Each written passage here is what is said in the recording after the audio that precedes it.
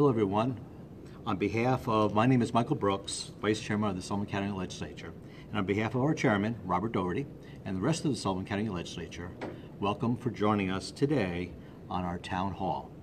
With us today is our County Manager, Joshua Potosik, our Director of Public Health, Nancy McGraw, and our guest is Phil Vallone, the owner of Rolling V Bus Company.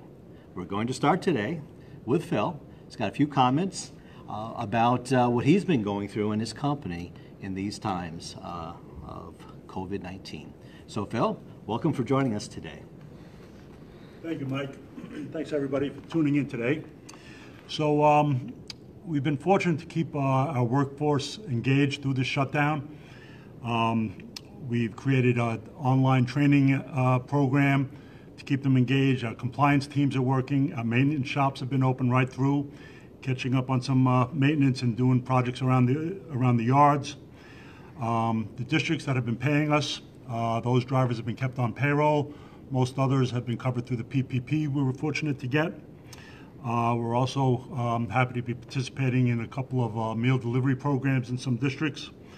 And every week I get my employees on the phone, weekly conference calls on Fridays, keep them updated what's happening with the business and the communities.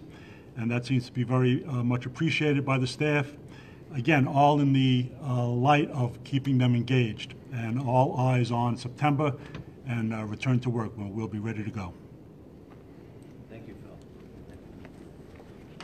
And we certainly hope that as time passes and we get towards September that there'll be some clarity, and because for folks like Phil in busing, there's a lot up in the air, and it's very difficult. I mean, it's difficult for everyone, but imagine the owner of a bus company, and you know, we thank Phil for he's been in the area for a long time and has provided excellent service. I know I dealt with Phil when I was on the school board, and but as we all know, that we're all dealing with this in our own way. But for business owners, it is very difficult. So now, our question and answer. We're going to start with Nancy, as we usually do. And the question, what are the latest figures, confirmed cases, people currently hospitalized, people currently recovered, people who have died, and how many tested? Nancy, welcome. Good afternoon, everybody. We are still looking good. We have had no new cases over the weekend, and we are actively monitoring only 10 people at this time. There are currently no hospitalizations. That is a decrease from last week. And we have one additional death, unfortunately, that we found out about recently. We have 1,417 individuals so far to date who tested positive. 151 people in mandatory quarantine. And 13,101 people have been tested for COVID-19 from Sullivan County so far to date. I do want to mention that we are proceeding through reopening, and it's very important that everyone wear their masks and social distance in the public. It's very important to prevent transmission of the virus, and we want to continue to see very low number of cases. Thank you, Nancy. Our next question is for Josh. How does a resident report a local business that is open and non-compliant with the requirements for masks and social distancing? Will there be any enforcement of the requirements? Josh, welcome. Welcome. Thanks, Mike, and good afternoon. As we've discussed several times before, the first avenue to report any kind of suspected violation of social distancing or not wearing masks would be the New York Pause hotline. We receive those vetted complaints or reportings to our EOC that then gets distributed to various law enforcement or town officials depending on the nature of the complaint. Generally, education seems to be working in 99% of the cases. If we have a complaint and law enforcement or town officials are at a scene, we educate them on if we are seeing something that's not in compliance with a state order, and 99% of the time those businesses or individuals come into compliance. So I think education has been the biggest tool we've used in those cases.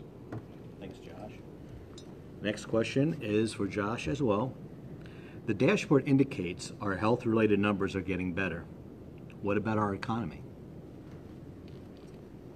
Yeah, so as a county government, our biggest indicator on the state of the economy would obviously be our sales tax receipts. Unfortunately, looking today, they're a little bit depressed in the neighborhood of 30%, but they're on a lag, so they're not indicative of what's happening on the ground today. They can be anywhere from a month to a quarter behind, depending on the type of business filing their sales tax receipts. We are anecdotally hearing that things such as real estate in certain areas of the county have really taken off, with real estate agents have never been busier.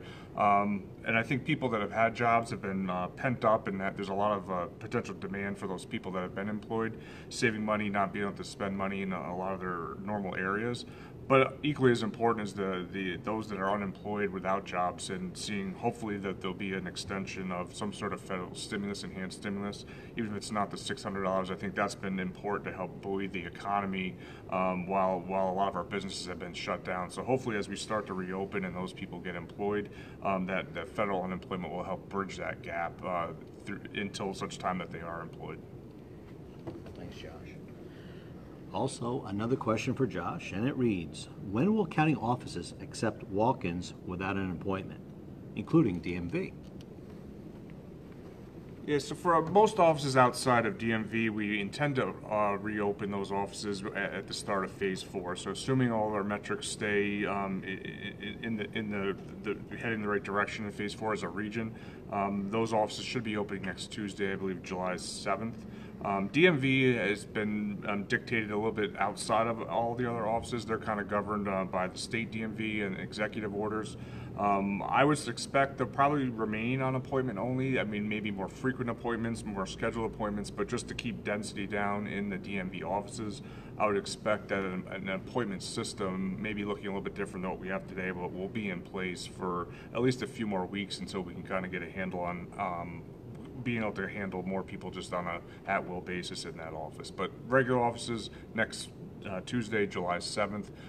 We still would recommend that you call to make sure we can service your transaction or what information you're needing, but we will start to look to have more free-flowing access to the building next Tuesday. Thanks, Josh. Next question I will be asking, how will you hold legislative committee meetings in such a small committee room? Well, we will not be.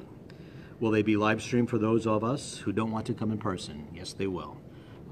We're going to hold our committee meetings in the hearing room where we have our full board meeting. There will be a 25-person limit to the public, and you're invited to come here, but it's first come, first serve. And hopefully for those who cannot come here, you can watch the committee go through their business. It's the public's business, and get a chance to watch each of our committees in action and see how your government works for you. And we take it very seriously. We are your representatives. We listen to you during the campaigns. We all run them, and we're here to take on the business that we talked to you about last year that we would do if given the opportunity by the voters to hold these seats. We have two questions for Phil. First question. How is the transportation business affected by COVID? Well, we're doing better than most, primarily because of our diversification and several of our school districts keeping us contractually paid through the shutdown. So that's been a big help. The summer's pretty much a washout. We have some work, but all eyes are really on September. And we're hoping for a prompt startup. But I have to say, on behalf of my school districts, all eyes are on Albany, and it's a travesty that they have not provided the guidance that these school districts need regarding funding, logistics, and guidance. Our neighboring states have all done that, and on behalf of my school districts, our school districts, every one of us, we implore Albany and the New York State political leaders to do something to provide these schools with some guidance. They're starving for it.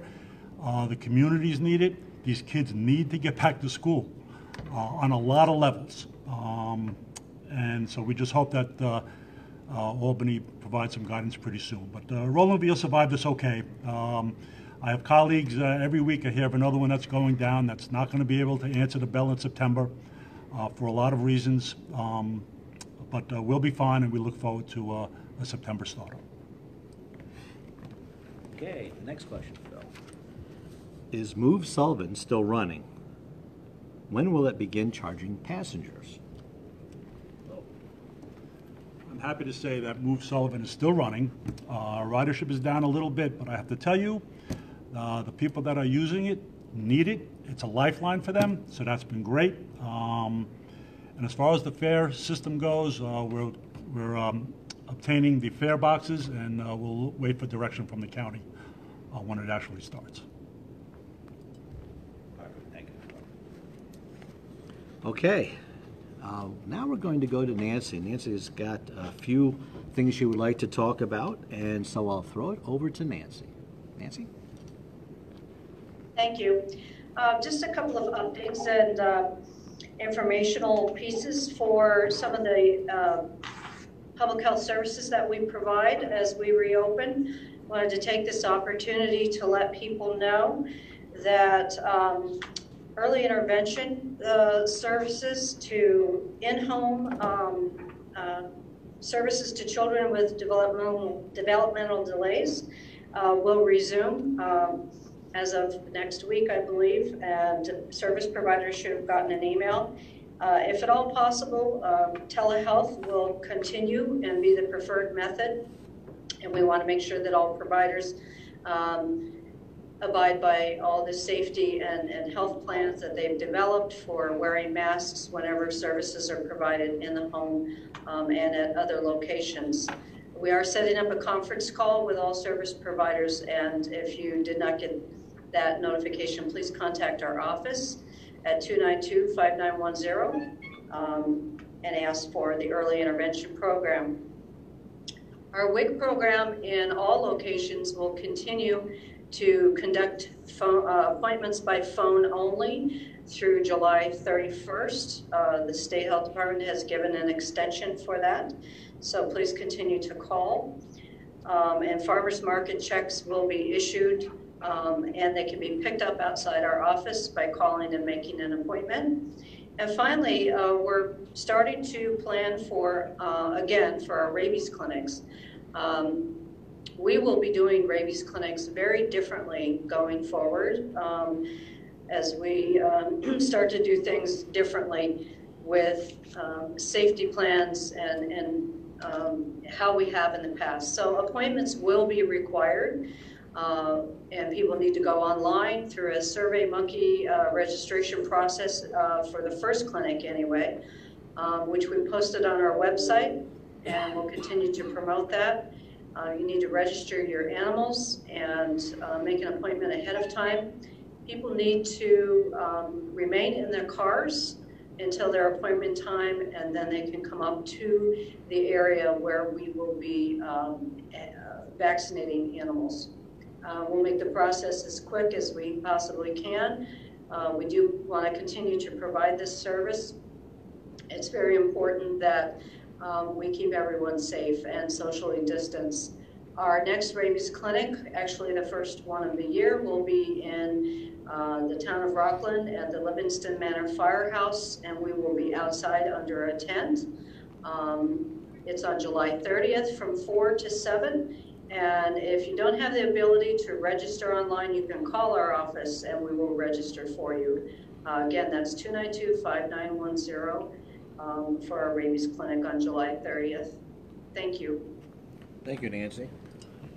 And in closing today, I'd just like to take a minute to thank everyone once again for joining us and sending in your questions. And it's been a few months since we first started this, and we appreciate the responsibility and of just sharing the information. And Nancy, our public health director, has been fantastic. She's been with us since the beginning. Same for Joshua Potosik. And some common themes that you've heard spoken here before. I mean, I'm an optimist by nature, and actually we were talking before we went on earlier, And we're doing our best to minimize the risk, and Sullivan County has been amazing because we've been able to, if I would say, effectively minimize the risk. No one likes to hear people getting sick or passing away. But when you look at it in its totality, it's been amazing what Sullivan County has been able to do because people are doing the right thing. And there's going to be some sort of risk going forward when we go out and start our lives and business owners start running their businesses. But continue to do the right thing. The business owners will do the right thing, and we'll get through this sooner rather than later. So with that, I'd like to thank everybody once again for joining us. Have a good afternoon, be safe, and bye for now.